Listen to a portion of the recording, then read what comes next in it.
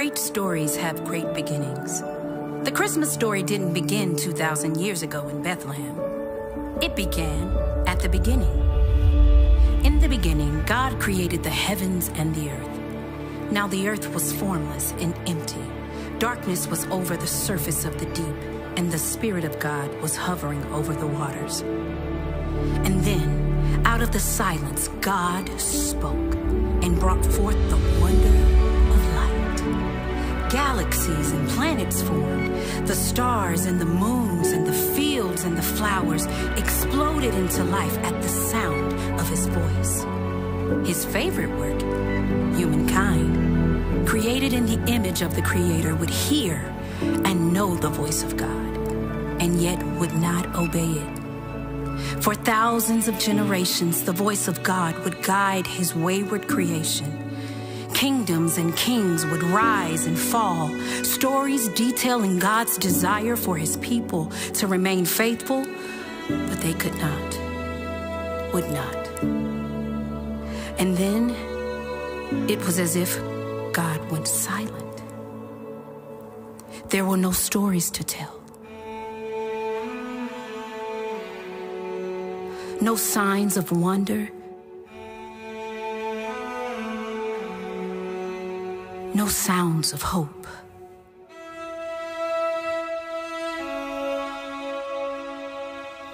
Just silence.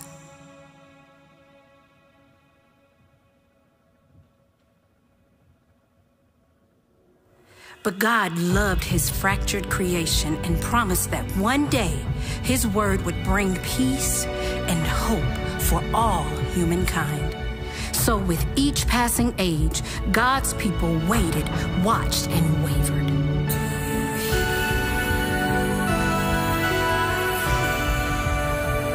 In spite of the silence, the story wasn't over. In fact, it was just about to get good. Very good.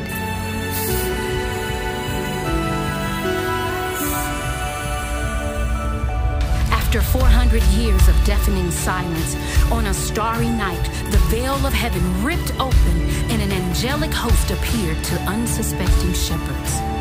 God was speaking again. God was fulfilling his promise made thousands and thousands of years ago.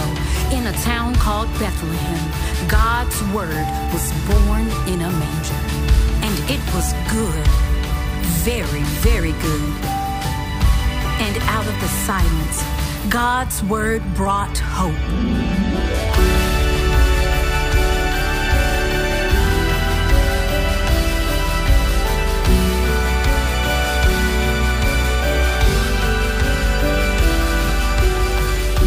God's word of peace, hope, and restoration was born that Christmas morning. The anticipated Savior had finally come.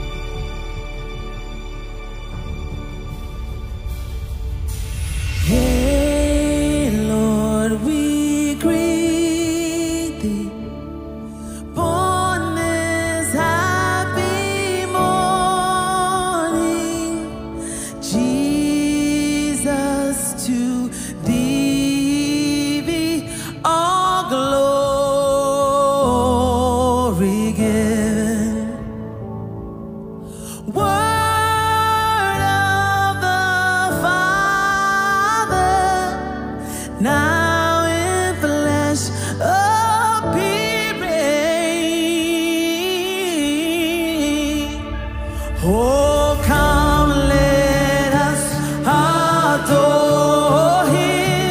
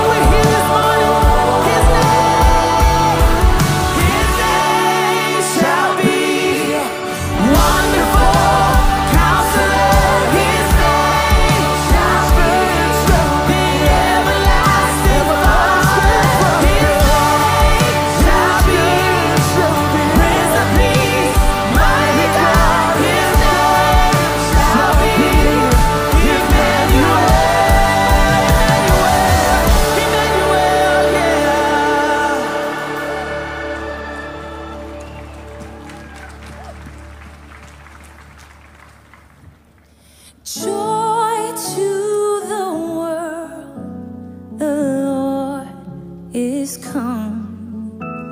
Let earth receive her King,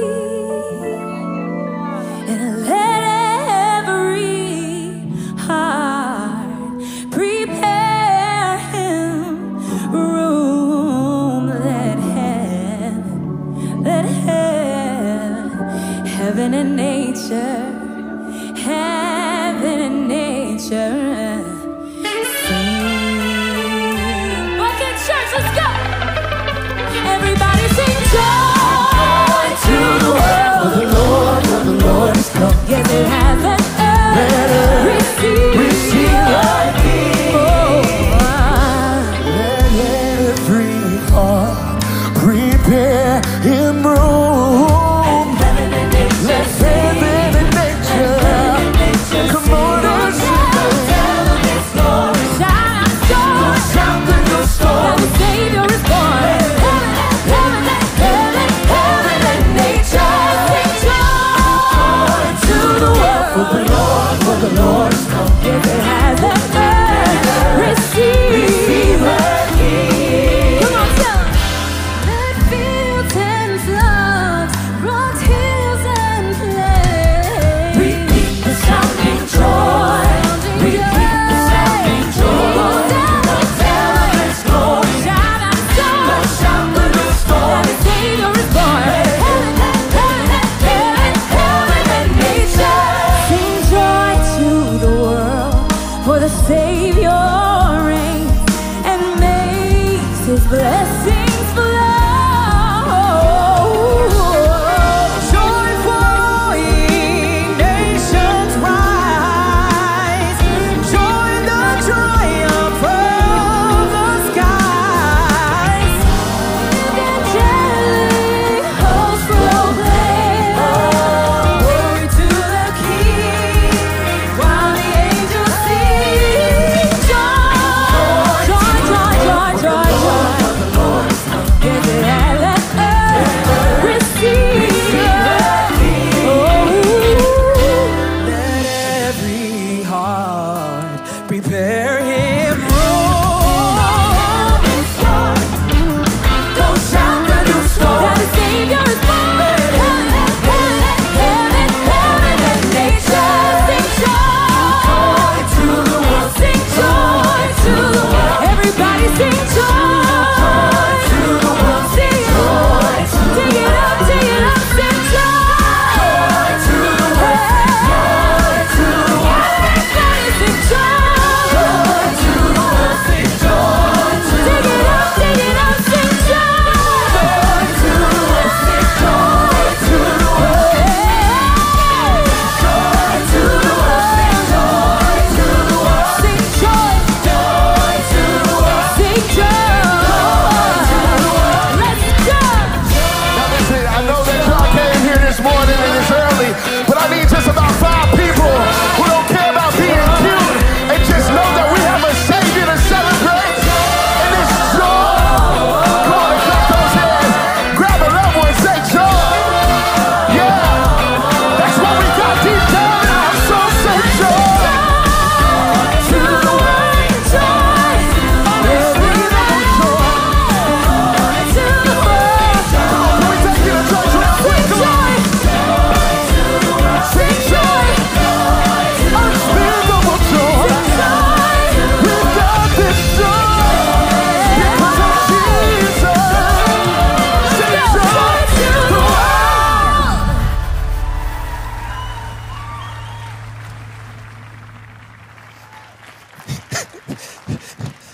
Well, thanks so much for being here. Y'all have a great Christmas. It was really good to... Oh my gosh, that's amazing. Please don't sit down. I'm just gonna be here a second. Joy to the world indeed, and joy to your world. If this is your first time with us, we're so glad that you chose to spend Christmas with Buckhead Church. And we hope by the end of the service, you experience something, or maybe more importantly, someone who will shift your heart in a divine direction towards a heavenly Father who is for you and loves you. what am I getting emotional about? It's Christmas. Excuse me. But it is worth celebrating today. And we're glad that you chose to celebrate with us. And we're going to continue celebrating through music. So if you would, say Merry Christmas to someone, and then we're going to sing together. Thanks.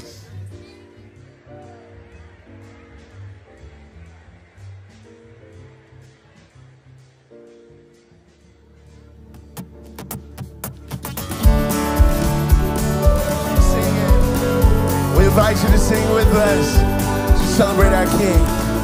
The first Noel, the angels did say, was to certain poor shepherds in fields as they lay, in fields where they lay keeping their sheep on a cold winter's night that was so deep. Let's sing together, family. Noel, Noel, Noel, Noel, born is the King of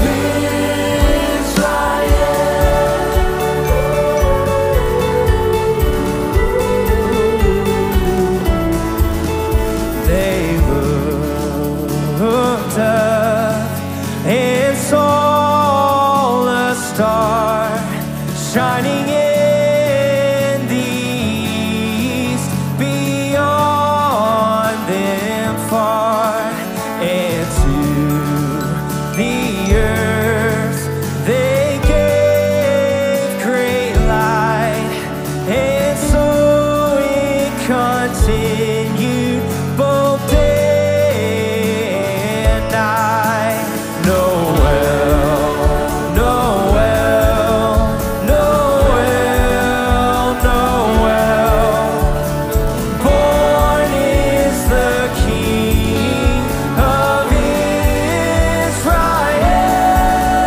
Noel, Noel, Noel, Noel, born is the King of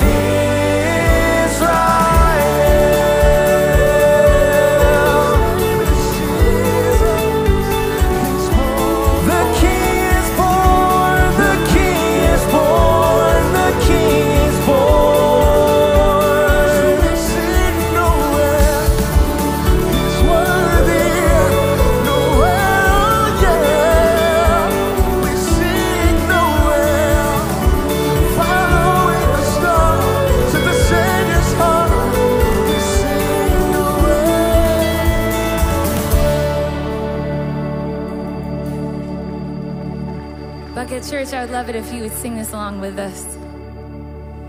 Hark the herald angels sing, glory to the newborn King, peace on earth and mercy mild, God and sinners reconciled.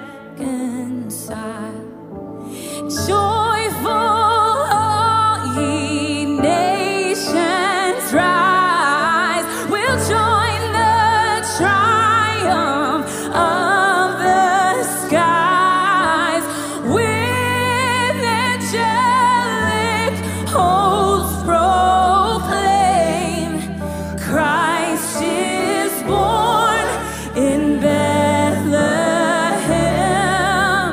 Hark the herald angels sing, glory to the newborn King.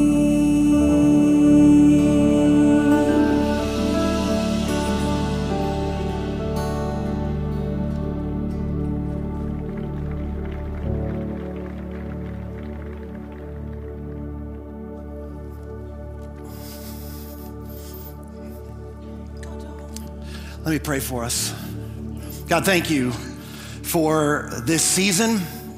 Thank you for what it means to all of us. Thank you that you coming into the world was an event that did cause great joy for all people. I just pray over our next few moments that you would expand our minds, expand our hearts as to the significance of this event, the timing of the event, the perfection of your plan, and that you would cause us all to leave in wonder, being reminded that we have a God who's in control, who's leading, who's guiding, and who is, in fact, the light of the world.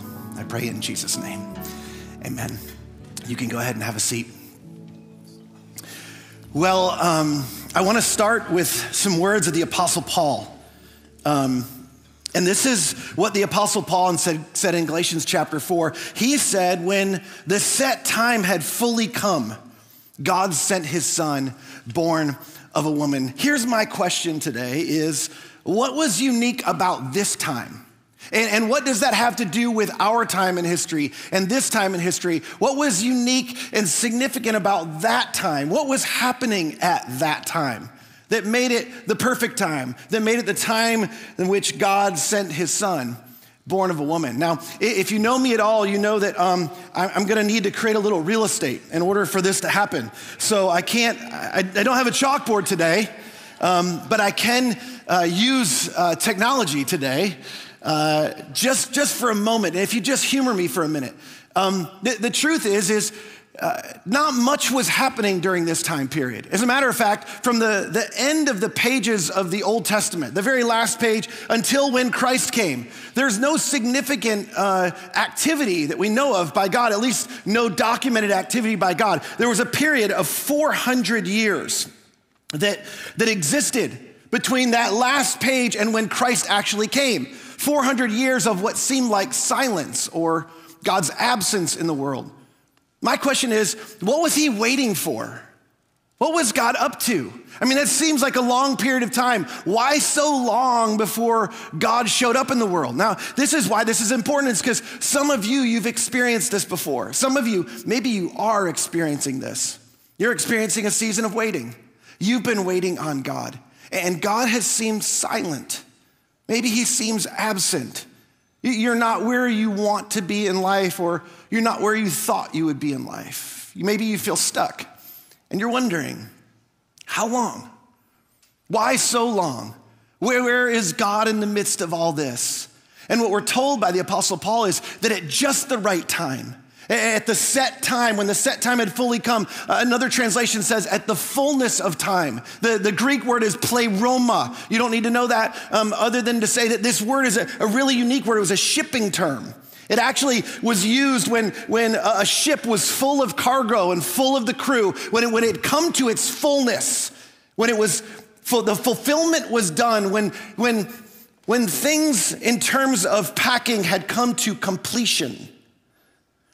At that time, that's when the ship set sail. That's when things begin to happen. Now, if you allow me a little latitude, can we talk biblical numerology for a second?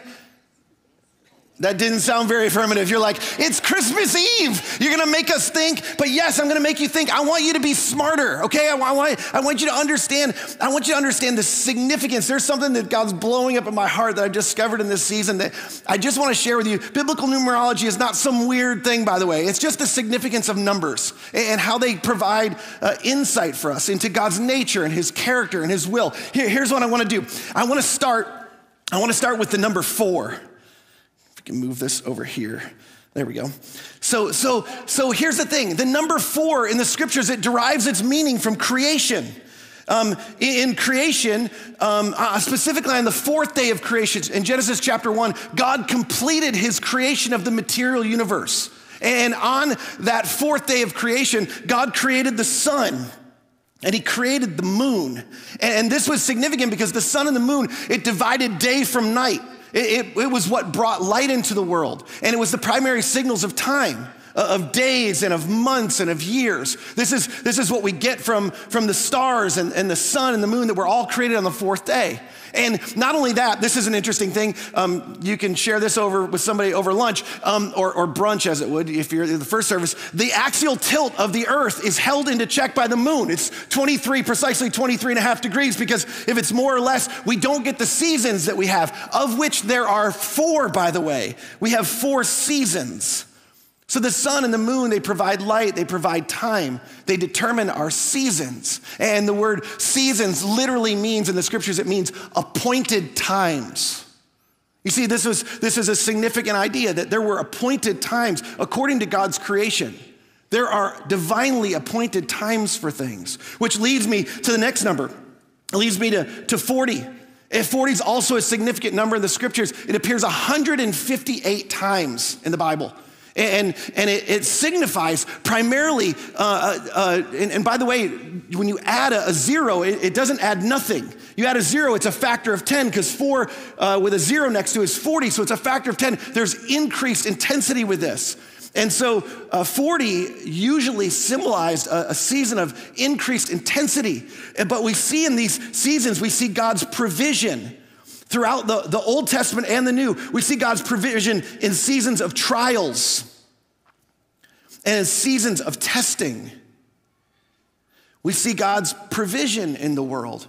Some of you are familiar with some of the old stories in the scriptures, the story of the flood, where God provided the ark for safety for Noah's family. His entire family God provided for their safety in the midst of the great flood.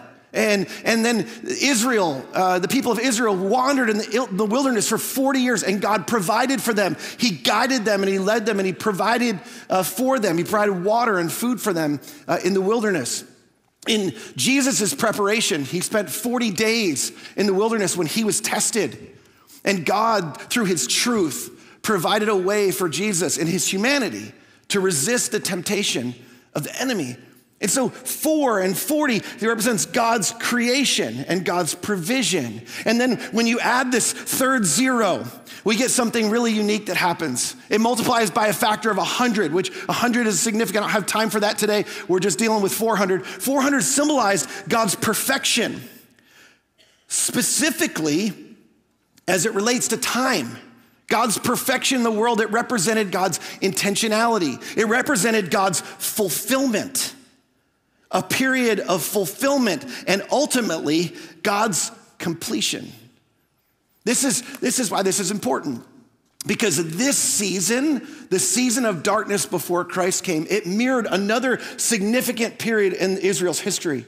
There was a period of 400 years that the people of Israel were in Egypt and they were in slavery. And they spent these 400 years, and what's interesting about that is it wasn't just happenstance. If you go back in Genesis chapter 15, God ahead of time tells Abraham, when he chooses him, he makes his promise. He says, look, I know you don't have any kids, but I'm gonna make you into a great nation. And when I do, before you become this great nation, and before I fulfill all I want to fulfill, your people, your family, that's gonna eventually bless the entire world, they're gonna spend 400 years in Egypt, and they're gonna be enslaved. But I have purpose in that season. It's fulfilling my purposes. But when it comes to completion, then I'm gonna deliver you from that. And he did. It also 400 represents a period of the judges. The period of judges in the scriptures was a period of 400 years. From the beginning when Israel wanted a king and they got King Saul, to when the kingdom finally fell and the people went into exile, was 400 years. The number 400 is significant because it represents the divinely perfect amount of time. 400, the divinely perfect amount of time. Now, I gotta acknowledge this. I know this is hard for some of us to embrace because nobody has ever spent a divinely perfect amount of time on Georgia 400. So if you live here in Atlanta, like, we've got significant headwinds with this, but just listen for a second. Maybe it's a signal. I mean, this represented a period of waiting. 400. You've done this before. In the midst of God's silence and his absence, and many of us have spent an immense amount of time waiting on 400, and at certain times of day, there is no greater example of God's absence and silence than Georgia 400. Can I get an amen on that? Okay. We need to amen the scriptures too, not just jokes about Georgia 400, by the way. But I say that was a bit of a stretch, but this was an important time. And what was happening at that time amongst humanity is significant. As a matter of fact, if we back up one verse from what the Apostle Paul said in Galatians chapter 4, it says this about the state of humanity. We were slaves to the basic spiritual principles of the world, which for the Hebrew people, this would have been a callback to that period that we just talked about, the 400 years when they were in slavery. The 400 years in slavery, now 400 years of God's silence. This callback would have been to a similar situation when these people were in need of rescuing and they were in a dark season. And what's interesting is if you look at the story, early in the nation's history, when they found themselves in this slavery after 400 years, after God had fulfilled his purposes, after that period had come to its completion in God's perfect time, at just the right time, God sent Moses to deliver his people out of slavery, out of brokenness, and out of darkness. See, this isn't by accident. Our God is a God of order, and he was delivering the people out of the spiritual condition of slavery and brokenness and darkness, just as he had done delivering his people out of the physical slavery and brokenness and darkness that they had been in. What's interesting is in the Gospel of John, John chapter 1, when John's gonna introduce us to the Savior of the world, his gospel, his biography of Christ's life, when he's gonna introduce us to Christ's life, this is what he says. In the beginning, think about this, with the backdrop of all of this, I want you to listen to these words. In the beginning was the Word, and the Word was with God, and the Word was God.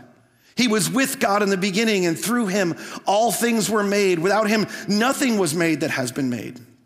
Nothing. Not the stars, and not the moon, and not the sun, and not the earth. In him was life, and that life was the light of all people. The light shines in the darkness, and the darkness has not overcome it.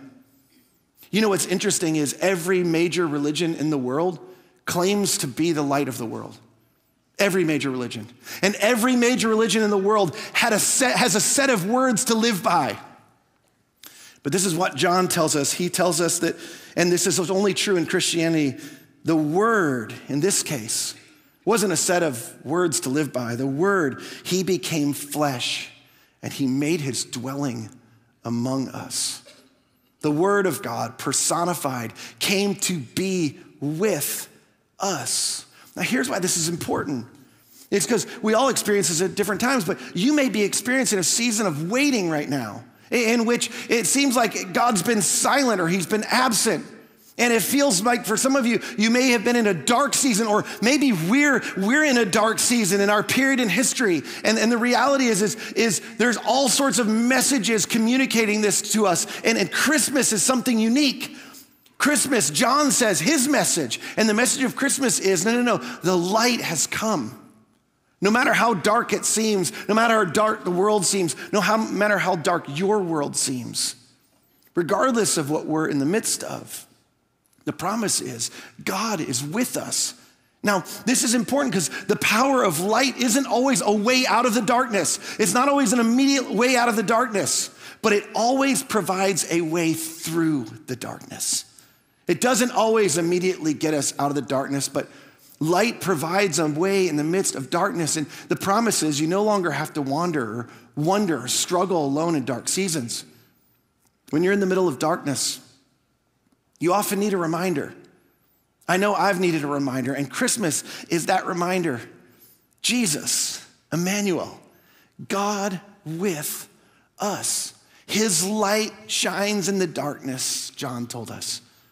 And the darkness has not, it cannot, and it will not overcome his light.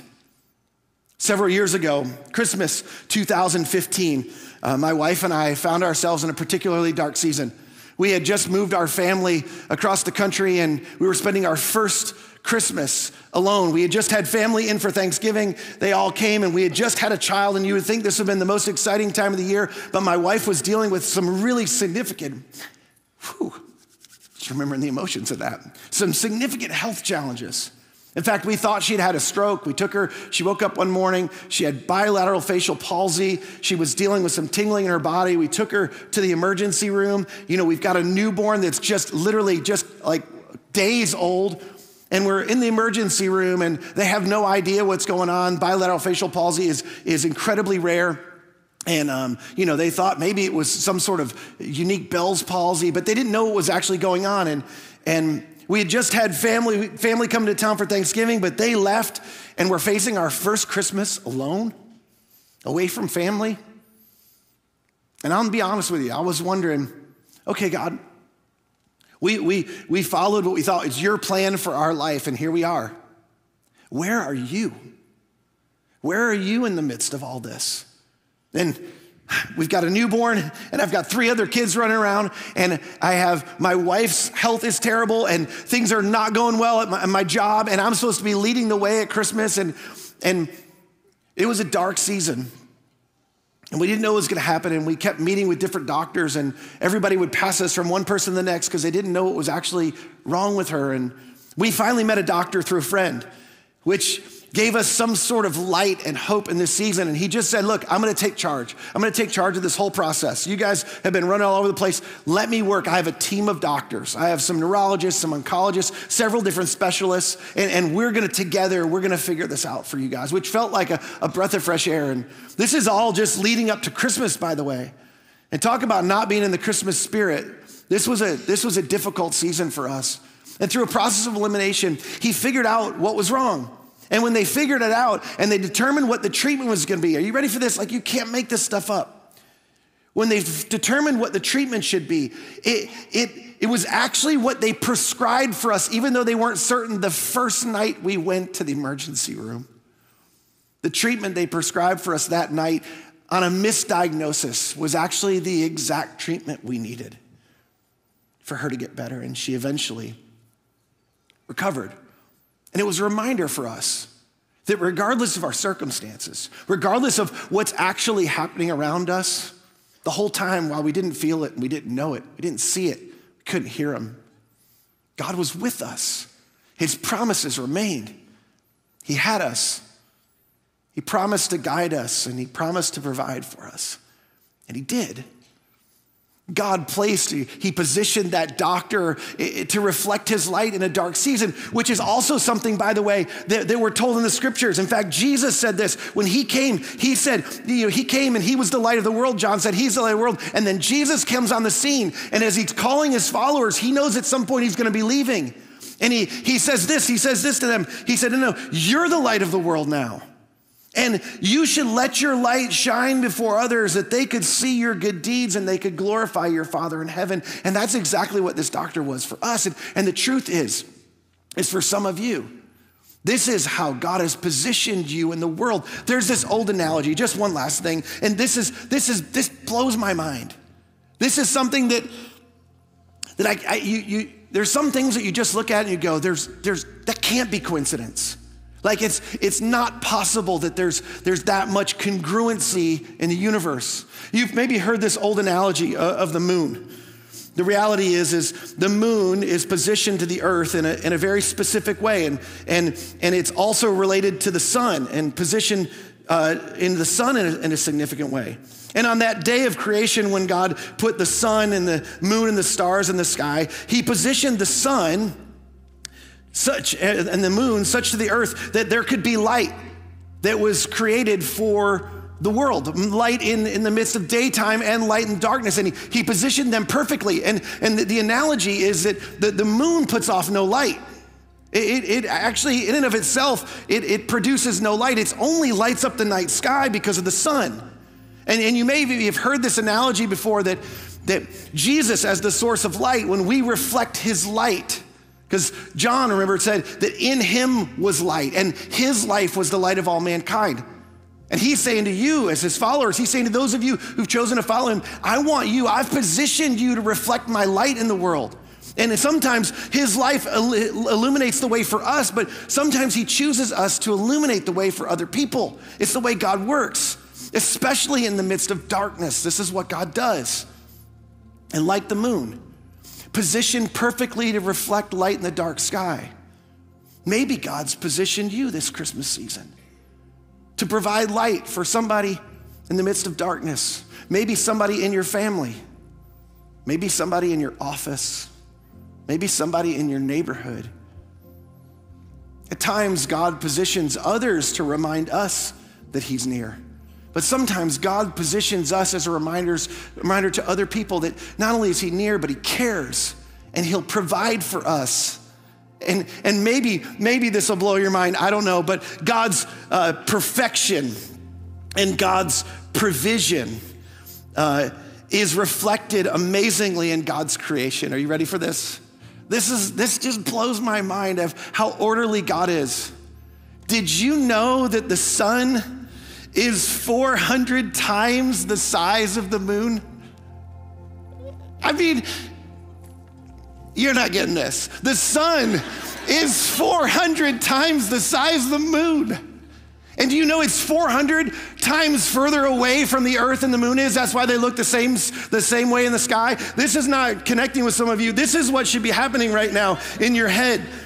Most of you are not connecting. This should be happening all around the room. And actually, this should be happening all across the interwebs. I mean, this is absolutely phenomenal what God has done.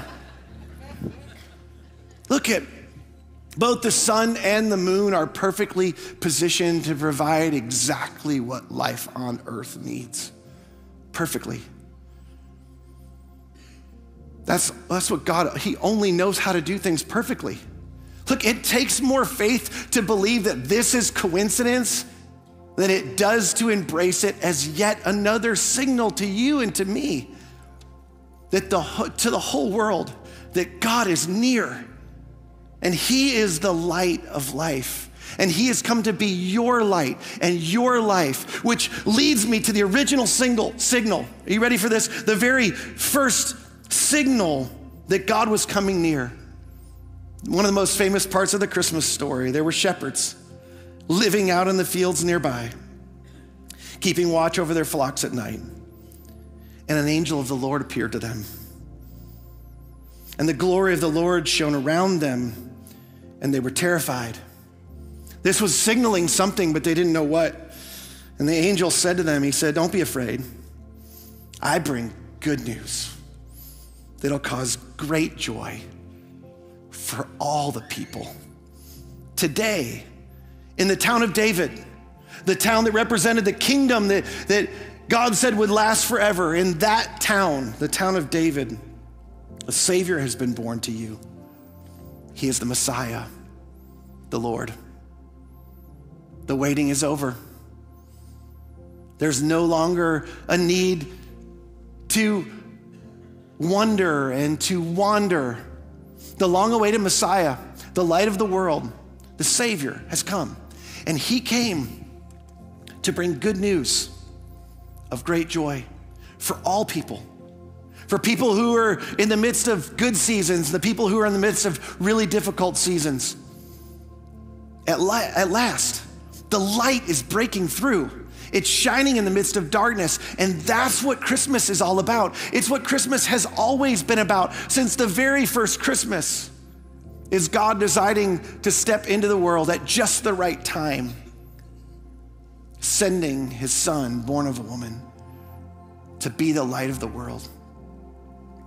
I just want to finish with this. If you're in a dark season, maybe darkness has come over you and it's come over your life, and God seems silent, or maybe he seems absent in your life. It seems like you've been dealing with darkness in a season of trials and testing. This is the message of Christmas. The message of Christmas is that a Savior has come, and he's come to light up your world. And the truth is regardless of how dark the night,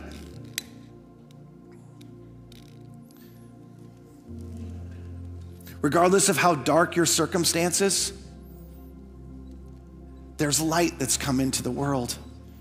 And eventually his light will lead us out of darkness.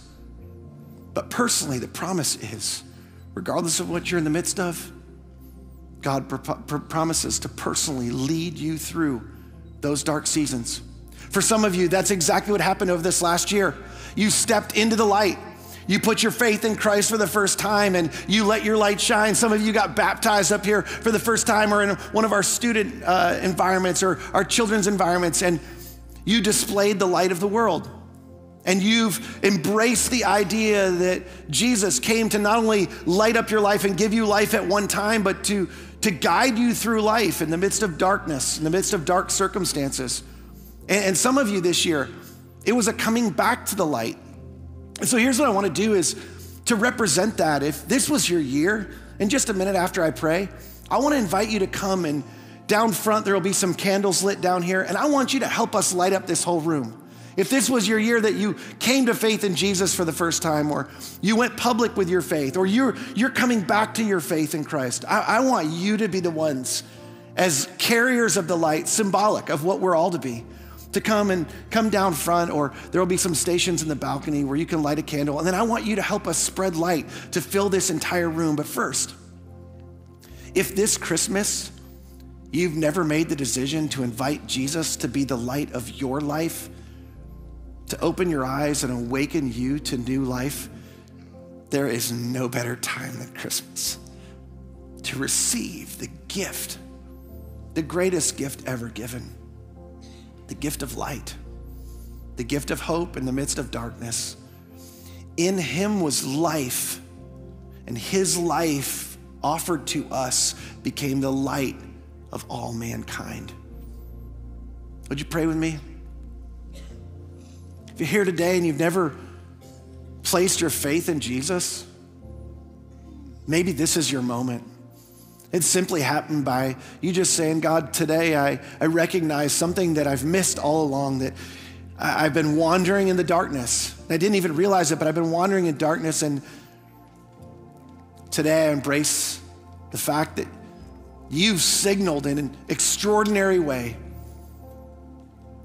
the coming of the Messiah, the coming of my Savior, not just the Savior of the whole world, but a Savior for me, a Savior that would give me new life, that would open my eyes and guide me with his light in the midst of darkness, to ultimately the life, the fullness of life, the everlasting life that you promised each one of us. And today I receive that gift of his life to be the light of my world.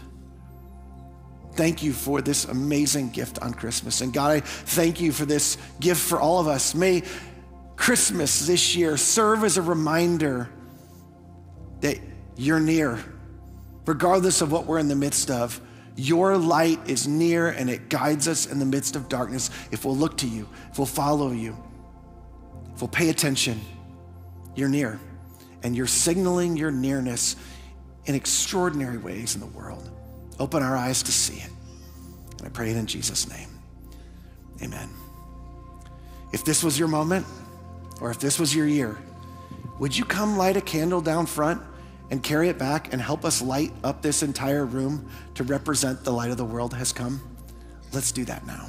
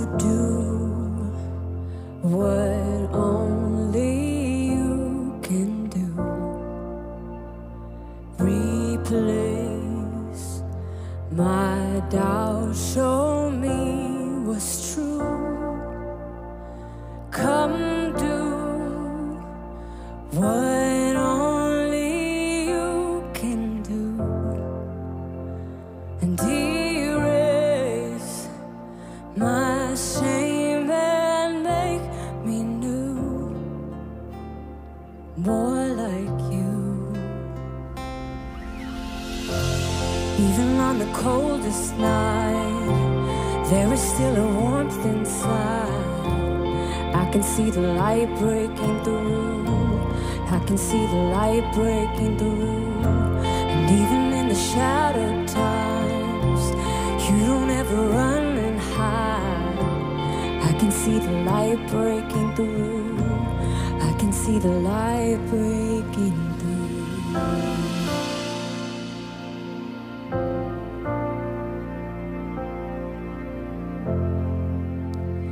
And speak life, give peace in the unknown, and hold me when I'm barely hanging on.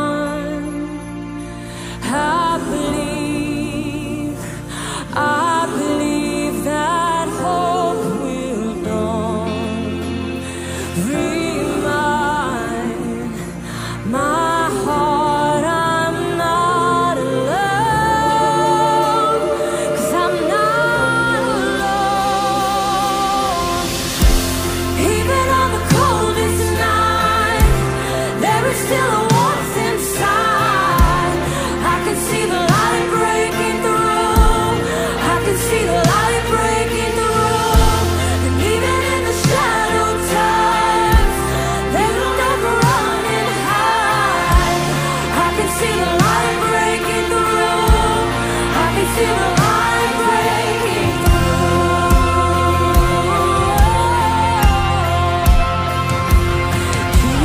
Jesus, you're redeeming all things. Light is breaking through. And lies are fading, lost in mercy. Light is breaking through. The weight is lifting, finally breathing. Light is breaking through. Illuminated by your splendor, light is breaking through.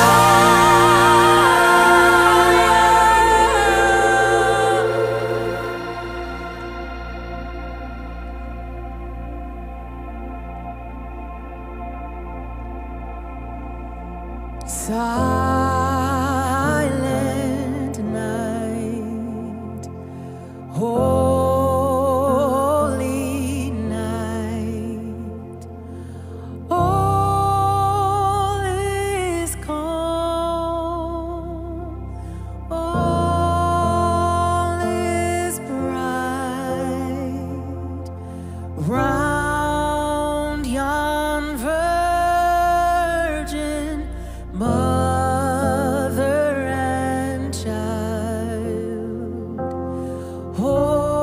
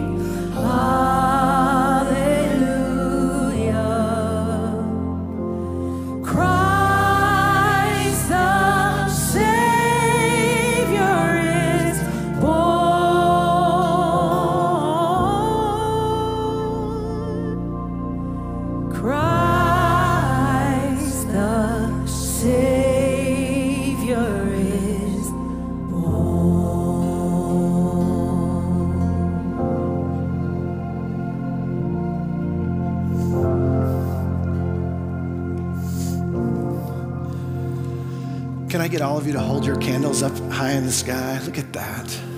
Represents the light of the world. It's come into the world. May you shine his light bright, not just this Christmas season, but all through the new year. God has perfectly positioned you to be his light.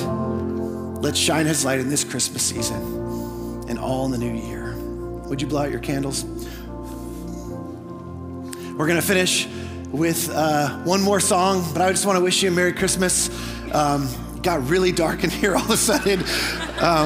So I can't see you, but I want to wish you a Merry Christmas. And we're going to finish with a song that our music director says is the greatest song of all time. Not just the greatest Christmas song, but musically, right? The greatest song of all time. That's what Drew says. So sing this song with us, and then we'll be dismissed. Merry Christmas.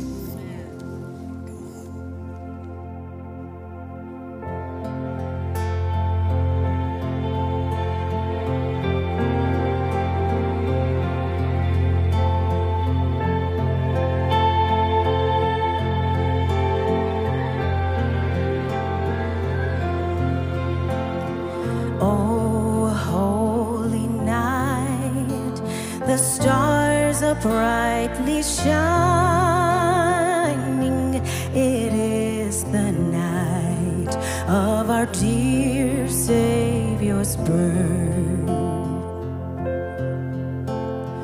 Long lay the world in sin and error pining, till he appeared and the soul felt his word.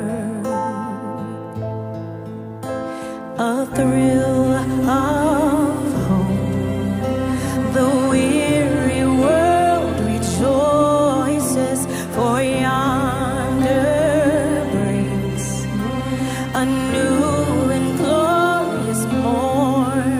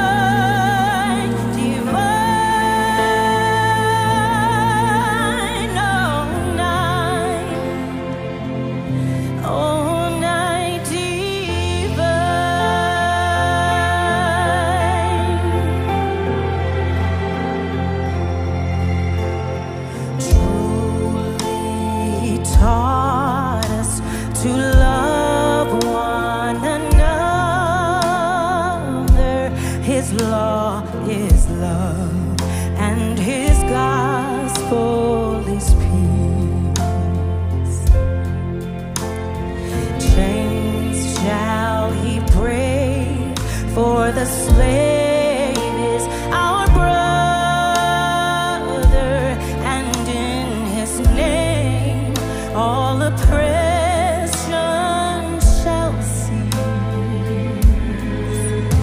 Sweet hymns of joy in grateful chorus raise, we let all within us praise his holy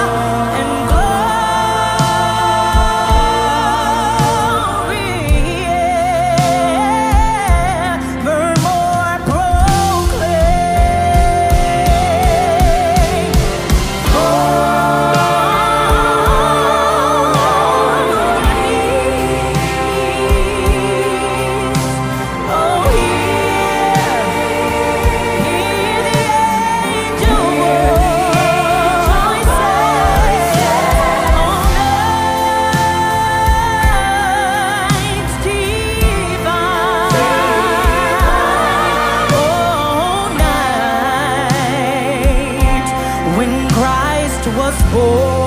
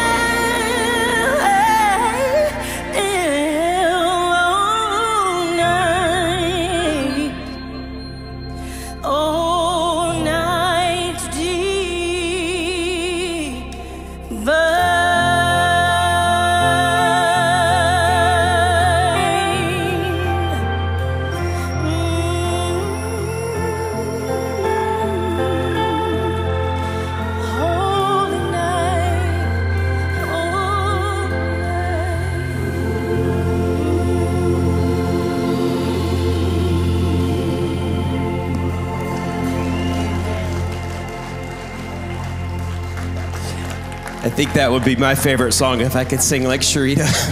Oh my gosh.